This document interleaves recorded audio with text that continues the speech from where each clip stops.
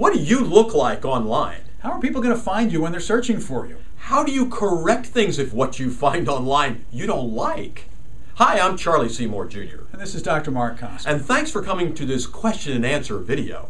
But make sure you stay till the end because we have a very special offer for you. That's right, so go ahead and watch. Stay for the end. So when somebody does search and they're looking for you, is all the content current? If not, what do you do to get current content out there? And why is that important? Yeah, it's real important. Currency is more important than something being, currency is currency. Yeah, currency is money. Yeah, you want to get things that are current. Obviously, if you're dealing with last year's information and that's surfacing and it's at the top of your search results, you're going to look kind of foolish. I mean, I love when I go to a site, and this actually happened fairly recently. Somebody was a Facebook expert. And they were talking, and they were just telling you how great they were on Facebook. And they said that Facebook, is already up to 200 million visitors. Right. Well, it's got, about 600 million when we're recording this. 700 million, I believe. It's coming up on. So you look at it, you say, oh man, this is just. So you want it to be current. It's an important thing. If it's not, we want to put additional content on there to move that content back. And that's the whole point. I mean, people have joked that the internet is a bit like a grocery store at this point. Just about everything that's out there has a sell-by date. And in order for things to be noticed on the web, there has to be rollover. There has to be constant change.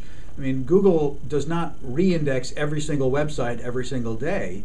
And they have a pretty sophisticated algorithm, as all the search engines do. They're looking for the most relevant current information when somebody searches. Right. They don't want to send them to yesterday's information as much as possible. So people will stop using them and stop paying for their service when that's the case. So even if you've created the greatest masterpiece article on a particular topic, and even if that topic really doesn't change over time, Google can't tell that. And so if someone else is blogging regularly on that topic, you might be asking yourself, why is my great paper that I put out there 2 years ago really not showing up on page 1 anymore? And this other one that's clearly not as detailed as mine or as complete as mine is showing up there. Well, that's the way the internet works. So you can't really argue with it. You just have to understand it and work with it.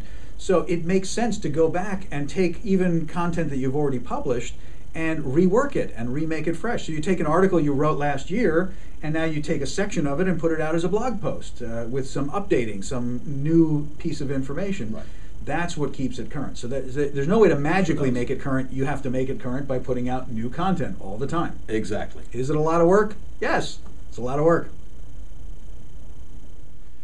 Wow, you were pretty good in that, Dr. Marc. You weren't too shabby yourself. Well, thanks very much. And that was one of 25 questions and answers that we have for you. That's right. We spent a whole lot of time. We really want you to get found online. So we went through 25 of these. This was just a sample, and we want to give it all to you. Well, where can they come and get all that information? Well, getfound101.com is the place to go. Sounds like a smart idea. So join us over there, getfound101.com, and get all 25 of these, getfound101.com.